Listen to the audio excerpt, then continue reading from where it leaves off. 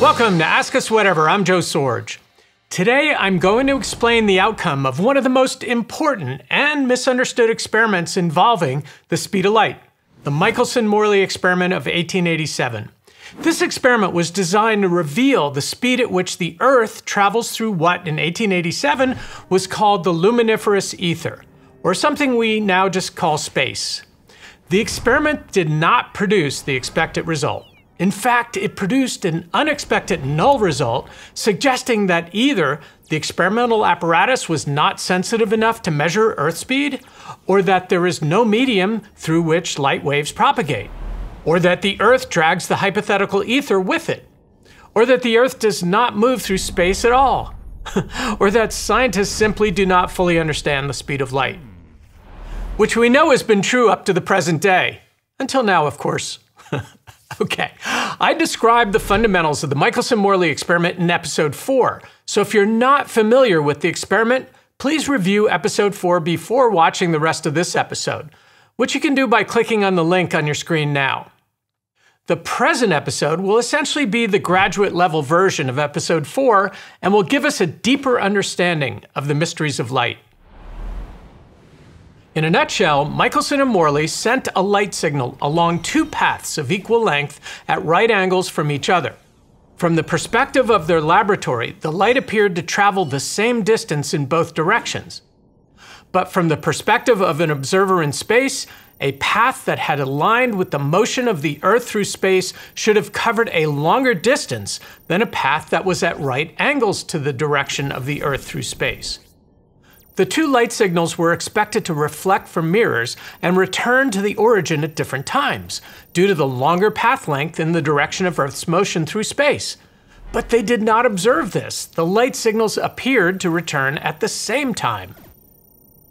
In 1889, George FitzGerald, and later in 1892, Heinrich Lorentz, suggested that the null result of 1887 could be explained if distances became shorter in the direction of Earth's motion, something called the FitzGerald-Lorentz Contraction. They proposed that the longitudinal mirror was drawn closer to the origin of light due to some unknown process, and conveniently by the exact amount that light's path length would have lengthened in space due to the motion of the Earth. Now, if you've watched some other episodes in my video series, you'll know that I think length contraction is an unworkable idea that creates all types of logical and practical conflicts. But unfortunately, Einstein adopted this concept in his special theory of relativity published in 1905, and later re-emphasized it in 1917. I'd like to emphasize that Einstein did not attribute the length contraction associated with the Michelson-Morley experiment to what is called the relativity of simultaneity, as many textbooks incorrectly suggest. While Section 2 of his 1905 paper discusses how objects may be perceived to be of different lengths by different observers due to the relativity of simultaneity, Section 4 of the 1905 paper makes it clear that Einstein believed that length contraction was a real physical phenomenon. He stated in Section 4, "For V equal to C, all moving objects, viewed from the stationary system, shrivel up into plane figures." In other words, the x-axis and everything lying along it actually shrinks to zero length. A mere difference in perception due to the relativity of simultaneity cannot account for the Michelson-Morley result. And Einstein's transformation equations, which are identical to the Lorentz transforms, incorporated the hypothetical physical contraction of distances into the math, not merely a difference in perception. It's remarkable that Einstein incorporated length contraction into his special theory of relativity. Einstein did not like the idea of a luminiferous ether, and so he eliminated it from special relativity. Yet he clung fervently to the idea of a constant light speed, even though light speed does not need to be constant if you eliminate the notion of an ether from the model for how light propagates through space. Einstein essentially threw out the baby but didn't throw out the bathwater. So let's tackle the Michelson-Morley result without relying on length contraction. And let's do this for any angle at which the Earth might be whizzing or twisting through space relative to the two arms of the Michelson-Morley apparatus. Let's also include the presence or absence of a refractive medium so that we can better understand some experimental data that I discussed in episode 9.4. I'm about to show you how light can appear to travel at a constant speed in all directions in a moving reference frame, such as the Earth, which preserves the constancy of light speed implied by Maxwell's equations, yet at the same time allowing light to travel at direction-dependent speeds through space. In other words, traveling faster than speed c through space while appearing to all observers in all moving reference frames to travel at speed c in all directions within their reference frames. Sound impossible? Watch. We'll begin from the perspective of observers on the Earth, which we will deem to be our moving frame S'. What do we know about light speed on the Earth? Well, it appears to be constant in all directions, and if we pass light through a refractive medium, such as water or glass, it also appears to travel at a constant but slower speed in all directions, regardless of the time of day or the season of the year. In other words, it seems to be independent of the motion of the Earth through space. If we quantify light speed through refractive media by measuring the ratio of light speed through vacuum on the Earth divided by light speed through the refractive medium on the Earth, we call the ratio of the two the refractive index for the medium, n. I use the term C' in the ratio to remind us that these speeds are being measured on the moving Earth. The value for n is about 1.333 for water and about 1.5 for glass, although both measurements can vary with temperature, wavelength, additives, etc. Now, since we are treating the Earth as frame S' moving in the x direction, we will call the x' component of light speed through a refractive medium that is stationary on the Earth dx' dt', or u' sub x for short. It will be equal to C' divided by n times the cosine of the angle formed between the x' axis and the direction of a light ray as measured from the perspective of frame S', an angle I call phi' sub n. Note that without length contraction, a meter stick on the Earth is the same length as a meter stick anywhere else, and so we do not need to label Earth meters with a prime symbol. But since atomic clocks on the Earth will beat at a different tempo than identical atomic clocks that are stationary in space, we keep track of units of time on the Earth using the prime symbol. Now, my alternative relativity model, covered in episode 6.1, provides transforms for both dx' and dt' using information gathered from the stationary frame S of space, where gamma s is the square root of 1 plus v squared over c squared. If we equate the transforms for dx' divided by dt' to C' over n times cosine of phi' sub n, and then carry out a series of tedious algebraic steps that I'm not going to display but you can verify, we obtain the formula that we derived in episode 9.4 for speed dx dt through stationary space, which we call u sub x for short. C' divided by gamma s times n plus or minus v over c times the cosine of phi' sub n, all times the cosine of phi' sub n plus or minus v. In other words, if an observer in frame S' shines a light at angle phi' sub n relative to the direction of the movement of the Earth, then the x component of light speed observed by someone in frame S will be described by this formula. As pointed out in episode 9.4, what's so remarkable about this formula is that the isolated speed v reflects the speed of the source of the light relative to frame S. In other words, contrary to what is preached about special relativity, light speed coming from a moving source, when observed from frame S, is affected by the speed of its emitter. The formula for the x component of longitudinal light speed through space when n equals 1 and the cosine of phi' sub n is 1, as observed from frame S, will produce a speed that is greater than speed c when the source is moving at speed v through frame S.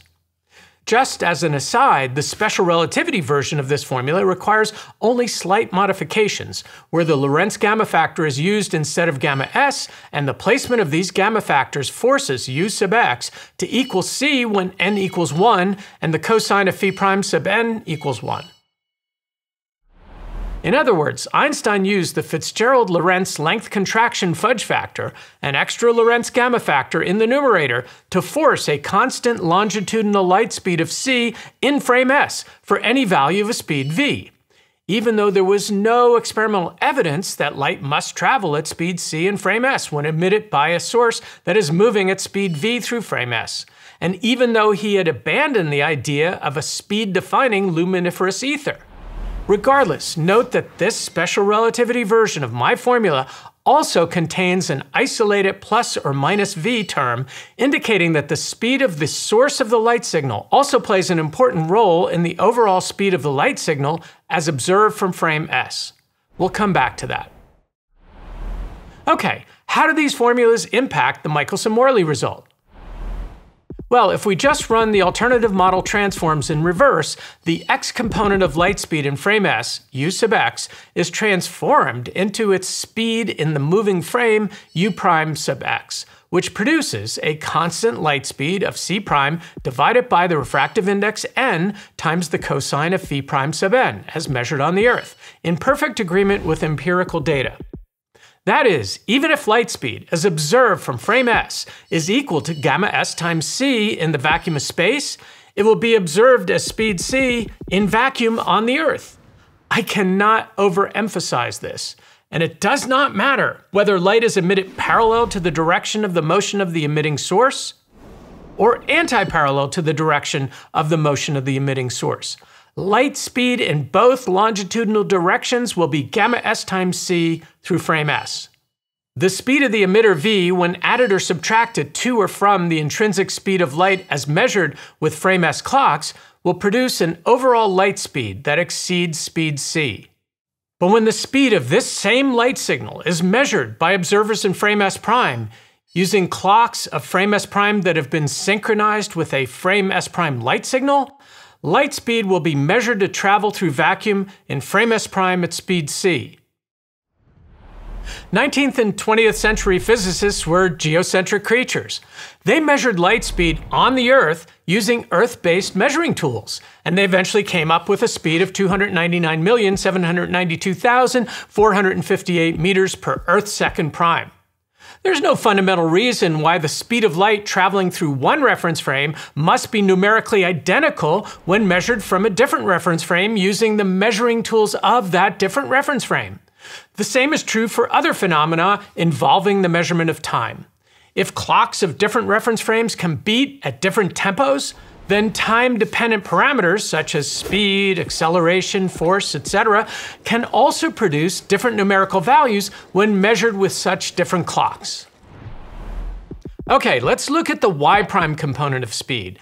This is equal to c prime divided by n times the sine of phi prime sub n in frame s prime. The transform to solve for dy prime dt prime using frame s quantities is as follows. If we solve for u sub y, we obtain c prime over gamma s times n plus or minus v over c times the cosine of phi prime sub n times the sine of phi prime sub n. When light is aimed 90 degrees from the direction of Earth's motion through space, the sine of phi prime sub n is equal to 1. The cosine is equal to 0, n equals 1 in vacuum, and u sub y equals c prime divided by gamma s. As an aside, the equivalent special relativity formula yields a value of u sub y equal to c prime divided by the Lorentz gamma factor. The formulas are almost identical since Einstein did not incorporate length contraction along the y-axis. These formulas have enormous implications for light traveling from distant stars that are moving toward or away or at odd angles with respect to the light signal traveling toward the Earth. According to my model, a light signal coming from a star that is moving either directly toward or directly away from the Earth will travel at speed gamma s times c, and a light signal coming from a star that is moving transverse to the direction of the light signal will travel at a speed comprised of both transverse and longitudinal velocity components. Now, it's important to recognize that a Michelson Morley result requires the constancy of round-trip travel times in both frames s prime and s. In other words, while the amount of time required to travel from the beam splitter to either mirror need not equal the amount of time required to return from such mirror back to the beam splitter, the amount of time required to travel the round-trip distance from beam splitter to either mirror and then back again to beam splitter must be the same in both frames S and S' for both arms of the Michelson Morley apparatus, regardless of the direction in which the Earth is traveling through space. In other words, regardless of the value of phi prime sub n. Since empirical measurements on the Earth have demonstrated that light speed over identical frame S' distances are always the same, regardless of the time of day or orientation of the light signal with respect to Earth's orbit, then frame S' travel times must be the same in all directions. The question then is whether this is true or not in frame S. The distance traveled for a given light signal in frame S will be the square root of the sum of the squares of the x and y components of distance traveled outbound or distance traveled inbound, which we can derive from the transforms. Therefore, average travel time is equal to the mean of the outbound distance traveled divided by the outbound speed plus the inbound distance traveled divided by the inbound speed. This is also equal to the average distance traveled divided by the time-weighted speed. If this number is constant for all values of phi prime sub n, then light signals will rejoin at the beam splitter at the same time and thus fail to create a fringe shift. And this, in fact, is what is observed whenever a Michelson Morley type experiment is performed. If we were to work through the algebra, we would find that round-trip time dt is always constant, regardless of the angle between the light signal and the Earth's motion through space. That time is equal to 2 times gamma s times dt prime. Gamma s varies only with speed v, which will remain constant during each leg of the round-trip path from beam splitter to mirror and back, and dt prime varies only with the refractive index n and the length of the Michelson Morley apparatus arms dx prime, which are held constant during the experiment. Therefore, both light signals will complete the round-trip paths in exactly the same amount of time in frame S, regardless of the orientation of the arms of the Michelson Morley apparatus with respect to the motion of the Earth. Okay, let's try to sum this up with some take-home messages. When light is emitted through vacuum 90 degrees to the direction of Earth's motion, it travels in the y direction at speed c divided by gamma s along a round-trip distance of 2 times dy prime. And so the time required, expressed in frame s units, is 2 times gamma s times dt prime seconds. And when light is emitted parallel to the direction of Earth's motion, it travels in the x direction at a faster speed, gamma s times c, but the average path length is longer than dx prime by a factor of gamma s squared. And so the time required, expressed in frame s units, is also 2 times gamma s times dt prime seconds. And when the angles with respect to the direction of Earth's motion are in between 90 degrees and 0 degrees, light speeds and round-trip path lengths change, but the changes remain proportional, and so the round-trip travel times remain the same. You should now understand why Michelson and Morley obtained a null result regardless of the positioning of their apparatus, the time of day, or the season of the year. Experiments performed on the Earth, where the light source and measuring instruments are traveling together with the Earth through space, will always yield a light speed of c prime meters per second prime. In other words, 299,792,458 meters per Earth second prime. Although Michelson and Morley failed to achieve their goal of measuring the speed of the Earth through space, there's still hope.